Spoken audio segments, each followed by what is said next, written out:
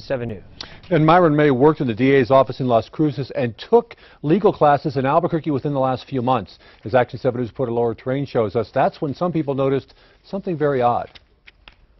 There was something off about Myron May, according to staff at the New Mexico State Bar.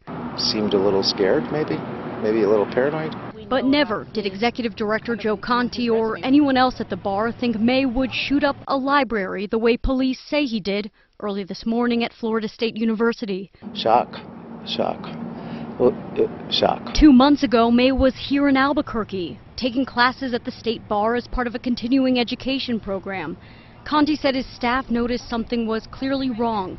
May had poor attendance, would abruptly leave the program, then suddenly come back only to leave again. Conti says there was so much concern, May was referred to a counselor. He did cause some attention. We did do follow-up with him, and he assured our counselors that he was okay, and then he left the state.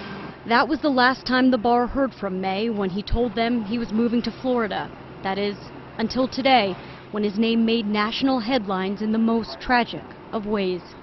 Conti said he wishes there was something the bar could have done to help May if only he had come to the group's attention sooner. He added that no one ever noticed May acting aggressively and there were no reports he tried to hurt anyone during his time here in Albuquerque. Back to you. A college textbook